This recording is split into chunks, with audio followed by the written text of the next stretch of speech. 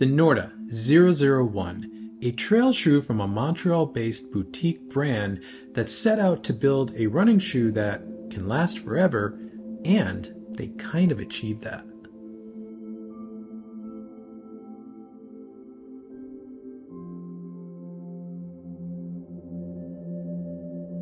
As I said in the intro, Norda set out to build a shoe that can last forever. Now, does it last forever?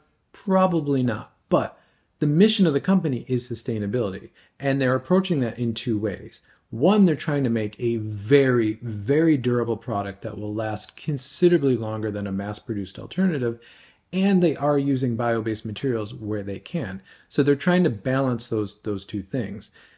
And additionally, from a model standpoint, they're not looking at seasons or changing the models every year. Instead, they're looking at building the best shoe that will last forever.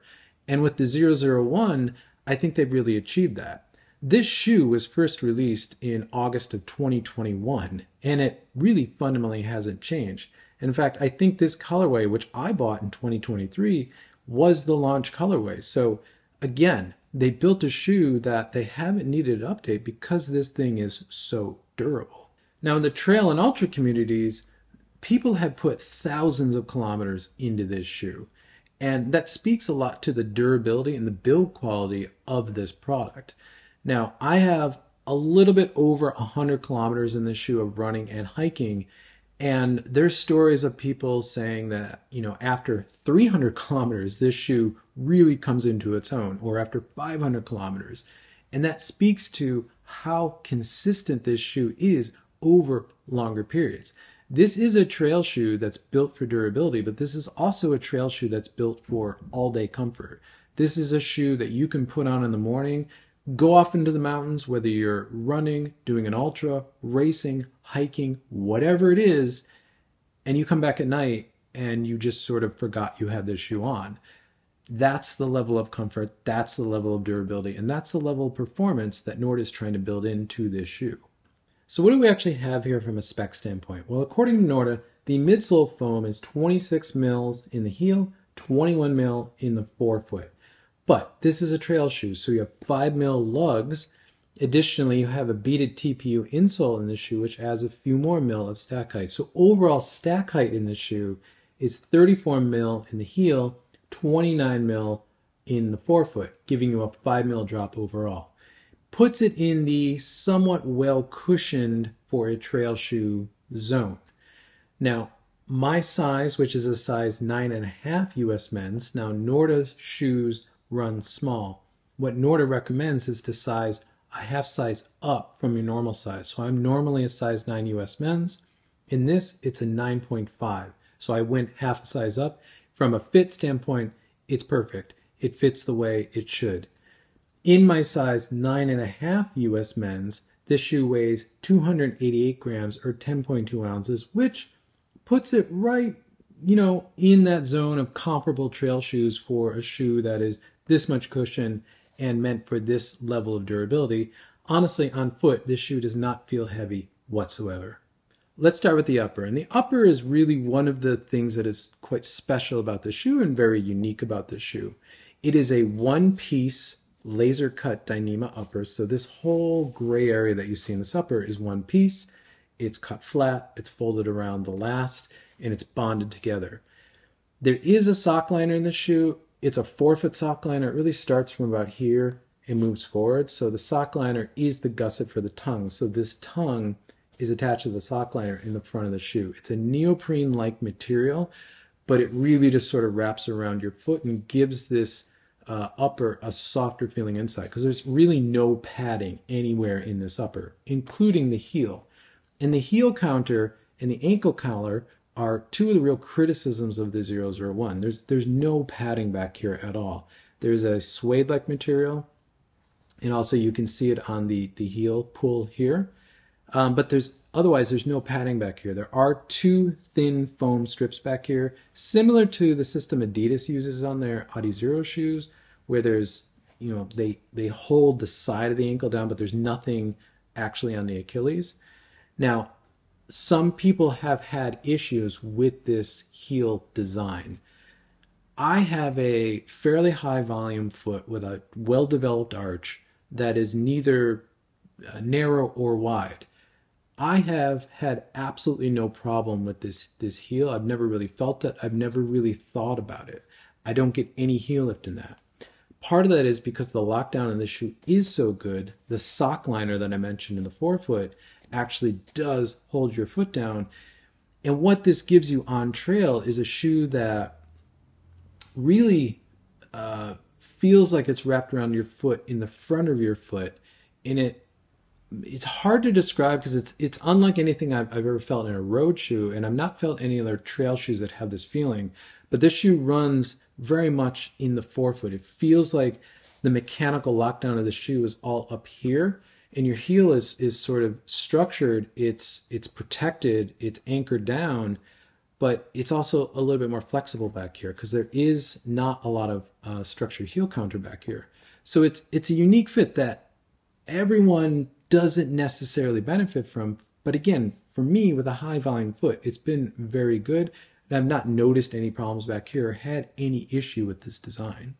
But that heel design, the ankle collar design, that has been a criticism of this shoe since it was first released. And since 2021, when this shoe first came out, Norda has released the 002 model, which is essentially the same outsole, similar midsole, a little less stack height, but it's got a more conventional upper with a padded heel counter, a little bit more stout heel counter, a padded heel collar, and a much more traditional fit. So I think they developed that shoe really to answer the criticisms of this shoe. But I will say that I've not had any issues with fit of this shoe, and I find the way the fit is designed and the way it wraps around the forefoot and puts a lot of emphasis on locking down in the front of your foot and making the front of your foot very comfortable, quite nice, but quite unique. So it could take some getting used to. Another unique feature or property of this shoe is really the midsole and the outsole. So both the midsole, the foam, and the outsole are Vibram. Now, I believe this is the only shoe that uses a Vibram midsole, and what this foam is called is Vibram SLE, which from what I understand is a compression molded EVA foam, and it's bonded to a Vibram Mega Grip light base outsole, which is really the standard in trail running for grip and durability. And I've been quite impressed with how durable this outsole is, because there is a lot of lugs on this, and there's even these sort of micro spikes across the midsole, which when I first saw this shoe, I thought those would be gone within 1 or 2 runs, because I run on a lot of hard packed dirt, a lot of rock scrambles, and I do have some road walking, running, hiking to get to the trails occasionally. I thought they'd be gone instantly, but these little spikes are still here, and the wear on this outsole has been very, very minimal, which I've been very impressed with.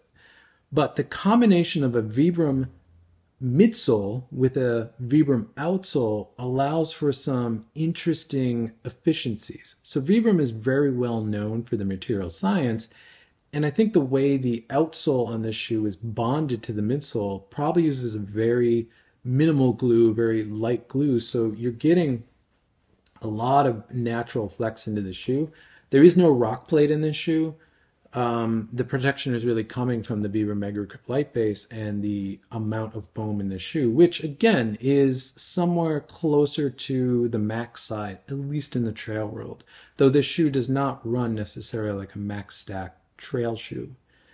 But the foam in this midsole is extremely consistent. Like I said, I have about 100 kilometers into this shoe right now, and after the first 10 or 15 kilometers, when the midsole sort of just softened up and began to flex a little bit more for me, a little bit more naturally, this foam has been extremely consistent. I've noticed no difference in how the shoe felt at kilometer 15 to kilometer 100. And again, as I said in the upfront of this video, people have been putting thousands of kilometers into the shoe, and in the ultra community, a lot of people say this foam really comes into its own around 300K. I'm nowhere near 300K in that. So if this foam is that consistent across that range, I would say that is really well done as far as this sustainability angle that Norda is trying to do. They're trying to make a shoe that will last much longer than your standard mass-produced shoe. And so far, my experience with this is that it's doing exactly that. Now, moving to the outsole of this shoe, this is one of the things that I think really sets this shoe apart as well, is the Vibram Mega Grip Light Base. Now, Vibram Mega Grip Light Base is not unique to this shoe. It kind of is the standard for grip in trail running right now. It's one of those outsole materials that you instantly understand how much mechanical grip you have on really any surface. This performs extremely well in everything I've run it on, which is dry, rock, mud, asphalt, sand, volcanic ash, because here in Taiwan we have that, roots, leaves, pine needles, everything. This outsole material is quite special as far as grip. And I have this on a few other shoes. This one's no different. Now, the outsole pattern on this shoe is quite aggressive. It has 5mm lugs, plus these micro spikes that you can see across the outsole probably add a couple more mils on top of that. And then there's a secondary lug pattern below the main lugs, which is a visualization or a topo visualization of the Canadian Shield.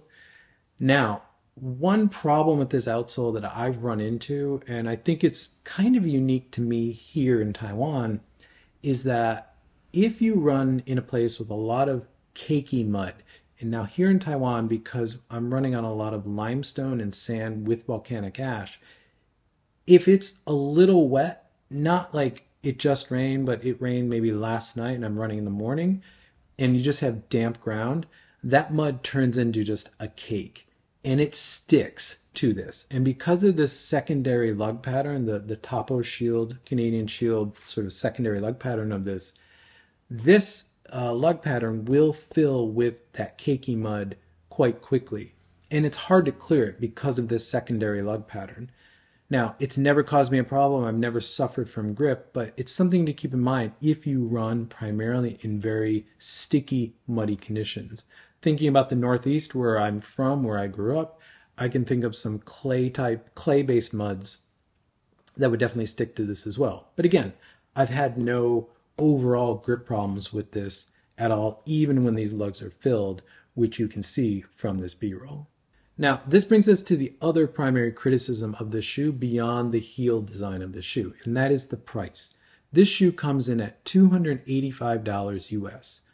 Now, that puts it in range of some of the top tier road super shoes, but there's no super foam in this, there's no super shoe technology in this. Instead, what you're getting and what you're supporting when you buy this shoe is a small boutique brand that's very committed to trail running and very committed to building very durable products. So this is a product that may be considerably more expensive than, again, what I'm calling mass-produced other trail shoes, but this shoe's going to last you 2 to 3 times longer. So in the end, are you really spending more? Maybe the outlay in this shoe initially is more than you would spend in one of those mass-produced shoes, but in the time that you would go through 2 or 3 of those mass-produced shoes, you're probably only going to be in one pair of this. So does the cost balance out? That's up to for you to decide. That's not for me to tell you. But I think the price is fair for what's here, given that it is a lot of interesting exotic materials made from a very small boutique company that is really focused on trail running. And by buying this shoe, you are supporting that small company who is very committed to trail running. So that's up to you to decide whether that's worth the price or not. How have I been using this shoe? Well, when I purchased this shoe, I purchased it as a bit of a hybrid shoe. I wanted a shoe I could use for trail running and hiking. Now, as a trail runner, this is the kind of shoe that I want to put on when I'm just going to go off, and run in the trails. I sometimes will do group runs with a trail running group that I sometimes run with here in Taipei. And often we're on trails where, I know the general conditions I'm going to run into, but I don't exactly know how much of a mix of, technical terrain to flowy terrain to asphalt to, all the stuff that you run into here in Taipei. And if I don't know what I'm going to get into, this is the shoe I want on my foot because it's going to handle everything. It's going to do the technical climbing because there's enough flexibility. There's great grip in this shoe. but it's also going to, descend really well because there's enough cushion back here. There's enough protection. It's actually got a fairly wide platform, midfoot to the heel especially. So I know I'm going to have a very stable ride pretty much everywhere. And, again, even if this outsole fills with mud, I know I'm going to have very good grip everywhere, especially in muddier conditions where, you need deeper lugs. 5mm lugs actually work really well. There's sort of a nice middle ground for a lot of different conditions. So this shoe for a trail runner here in Taiwan works really well for the conditions that I would need it for. But again, I'm running primarily in the winter when it's cooler. So when it's hotter, we get our super hot 30 to 35 degree summer days that are very humid. I don't know how much I'll be using this shoe when it comes to that. As a hiker, this is also a shoe that I really love, and I think it probably is a better hiker for me than a runner. As a trail runner, I like a little bit more minimal shoe that has a little bit more ground feel. Not that this shoe doesn't, I just like it a little bit more minimal than this shoe is. But as a hiker, I want a shoe that is this much shoe. Now, this shoe has a fairly wide toe box. I wouldn't call this a natural shape toe box. It's nothing like an Ultra or a Topo, but there's enough width here where your toes can splay, and as your feet swell, if you're on your feet for 10, 12, 14 hours, there's plenty of room up here where you're not going to get any constriction or anything. So as a hiker, when I'm going out in the morning and I know I'm going to be back in the afternoon and I need a shoe just to kind of last me all day because I'm going to be on my feet all day in the mountains, in dirt, on road, probably on, public transport, a lot of different things, this is really sort of the optimal shoe for that. It's just the best mix of a lot of things. So as a package, I really like this shoe as sort of an all-mountain shoe, something I can really do everything in a mountain with. And it's very comfortable for walking, even on paved surfaces. So it's been a good purchase. I think it justifies the price. I like supporting boutique companies, so I don't have a problem with that, but that's me. Your use case there is probably going to differ than mine. But overall, I've been very happy with this shoe, and I look forward to many, many more kilometers or miles in this shoe. Thank you for making it to the end of the video. If you find this content useful, consider subscribing. You'll see more content from me pop up in your feed. If not, drop a like on this video because it helps this channel continue to grow, which I always appreciate. And with that, I'll catch you in the next one.